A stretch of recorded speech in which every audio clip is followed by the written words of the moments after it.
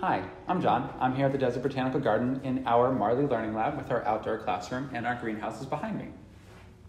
So today we're bringing to you a fun activity that you can do at home. It's quick, it takes about 20 minutes, and I hope you checked out our blog on facts and myths about creepy crawlies in the desert.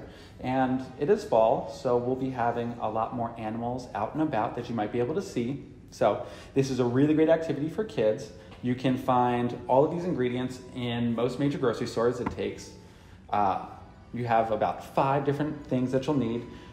But to start off, you will need some brownies. You can either make your brownies or you can buy some pre-made ones. We made some pre-made ones today.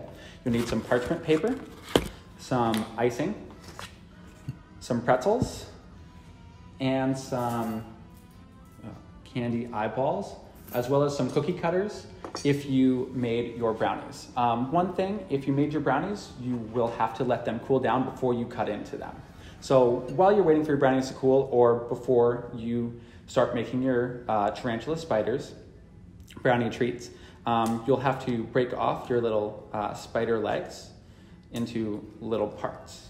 And it's really great for your children to help out and feel like they're involved in this activity. So what you'll do is you'll take a little brownie circle, take some icing, put it on the front center right there, and then you'll take your candy eyeballs and you'll add them to it. And then once you have your candy eyeballs and everything there, you'll add your little spider legs. And tarantulas have 8 legs like other arachnids, where it is different from other insects which only have 6 legs. So that's what makes them special. And let's see, we need 2 more legs. And they don't have to be perfectly in line. So here, we have our fun little tarantula treat. That's great for Halloween, parties, and anything like that going on.